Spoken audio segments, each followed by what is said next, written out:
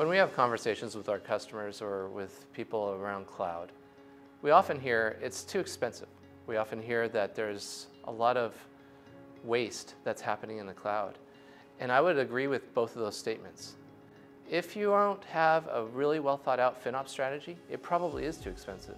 In fact, the market says that you're probably wasting 32% of your spend in the cloud if you're not doing it with proper FinOps in mind. So how do you not waste that 32% in the cloud? Well, first you start off with a proper governance strategy. How are you handling cloud governance? Do you have a cloud center of excellence in your organization? What are all the aspects of a cloud center of excellence that you might need in order to make your cloud journey productive? These are some of the things that you got to get answers to. It includes a proper FinOps approach. It includes a proper architecture strategy.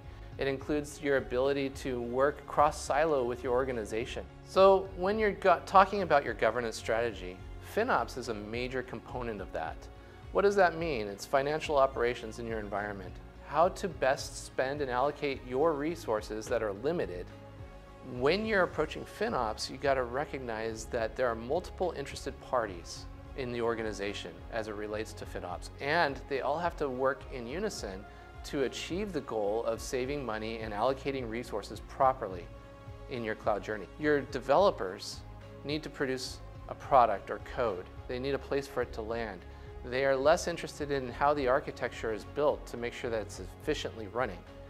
Your IT team is looking to efficiently build the infrastructure that the developers are coding on. Accounts payable and your purchasing department is looking at the best possible savings that they can get.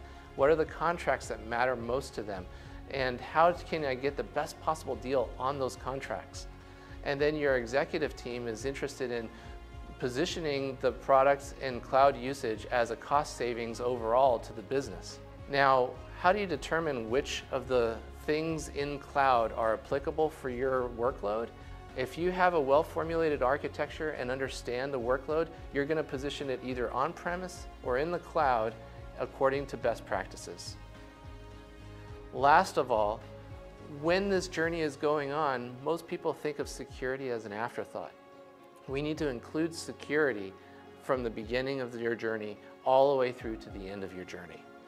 Security from the perspective of identity access management, who has access to which documents and files, how is my data secured, what am I using my data for, and how can I move forward with the best possible security posture to avoid malicious actors from taking advantage of my environment.